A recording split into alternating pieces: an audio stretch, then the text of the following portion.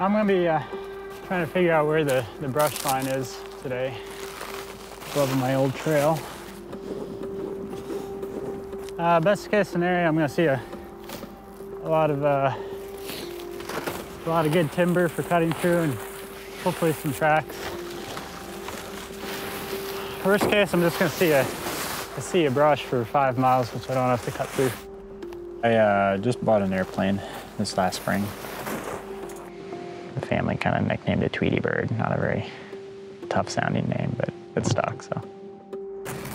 During my scouting flight, I'm hoping to find an area of black spruce, and the barn really like that timbered country.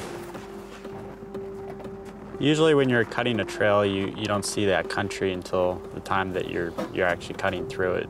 And at that point, it's too late to change your mind and turn around. The airplane solves that problem because I can fly over the area and see it from the air before actually cutting the trail, so that I can get the trail right the first time.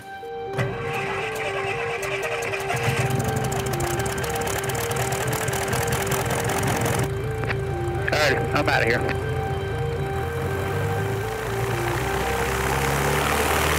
This is a place that you build your own life.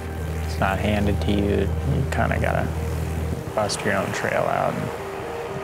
At this point, I'm starting to extend my trails, and you have to work pretty hard for that constantly.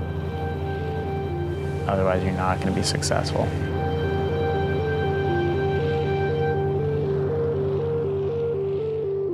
The Last Alaskans, Tuesday at 10 on Discovery.